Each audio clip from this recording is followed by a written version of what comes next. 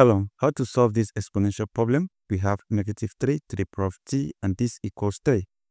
We are solving for the value of t that satisfies this equation, and we are going to make use of two different methods. So let's start with the first method. Now in this first method, I'm going to copy out this negative 3. I have negative 3 and this equals negative 1 times 3. So I will then replace this negative 3 here with negative 1 times 3. So I have negative 1 times 3 raised to the power of t, and this equals 3. Now, let's consider this complex identity. If you have square root of negative 1, this equals I, that is the imaginary number I.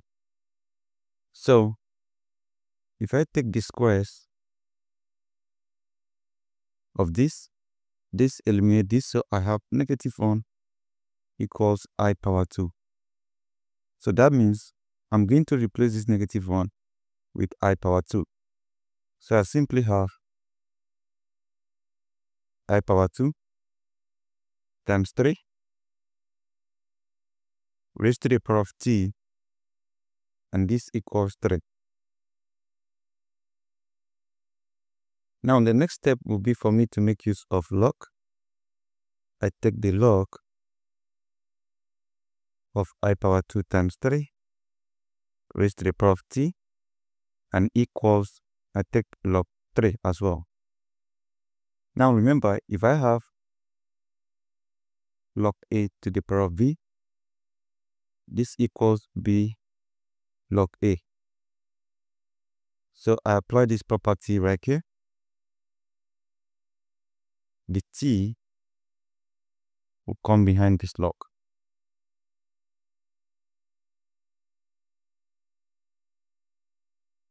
So have t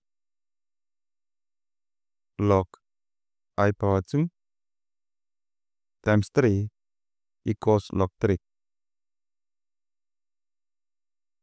Now also, if you have log a times b, this equals log a plus log b. I apply this property right here. So I'm simply going to have, this is t times log our a is, in fact, let me put it in bracket. Let me have it as log I power 2 plus log 3. Because this is like our a, this is our b, so it's log a plus log b. So make use of this. And this equals log 3.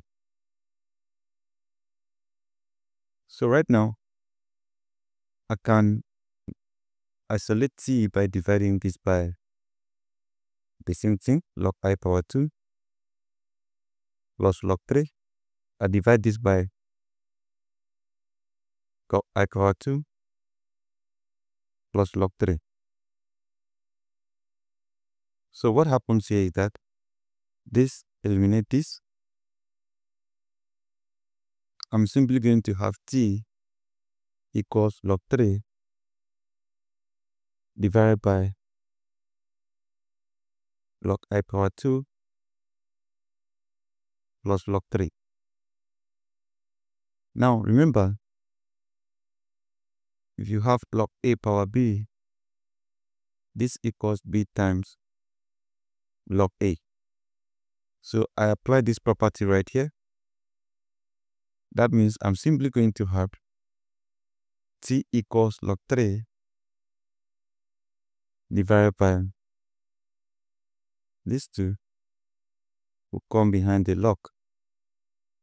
This is 2 log I plus log 3.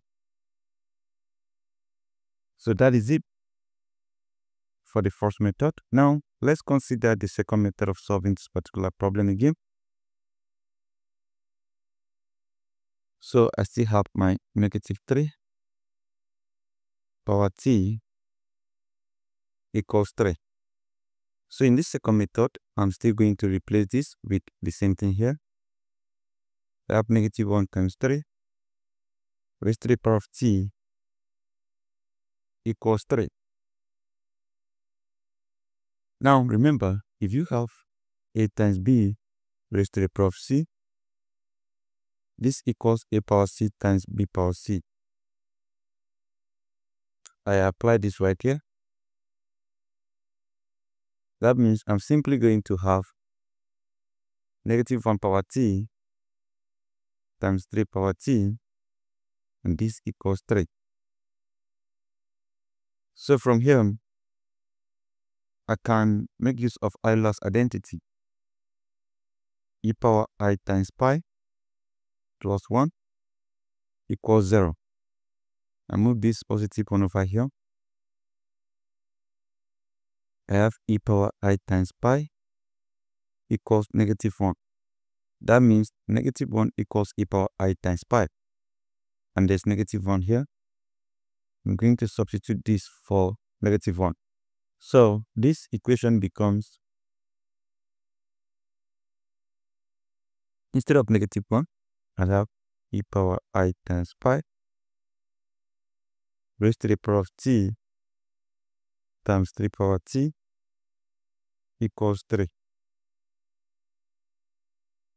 So remember, if you have a power n raised to the power of n equals a power n times n.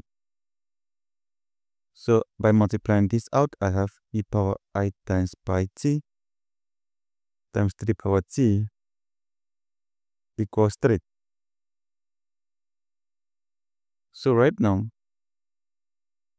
I can make use of natural log. I have natural log of e power I times pi t times 3 power t equals natural log 3. So right now, if you have natural log of a times b, this equals natural log of a plus natural log of b. I apply the same identity right here.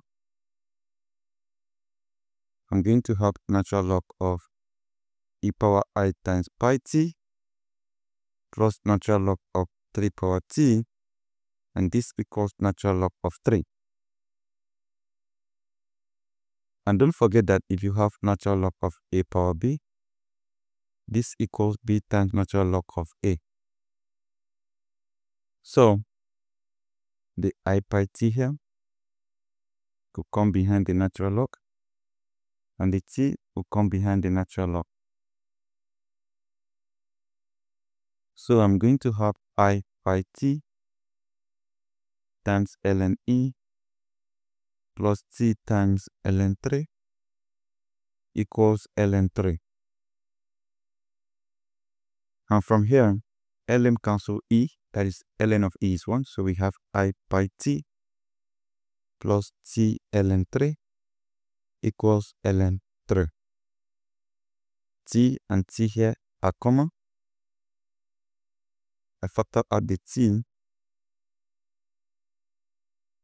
This divides t, I have I pi, plus this divides t, I have ln 3, and this equals ln 3. So I divide this by I pi plus ln 3. I divide this by I pi plus ln 3. So what happened here is this cancels this. And our answer in this method is t equals ln 3 divided by I pi plus ln 3. So we have this correct, and also this is also very correct, depending on the method that you want to use. So that is how you can actually solve it, and that is how you can do it. So ladies and gentlemen, thank you and see you again.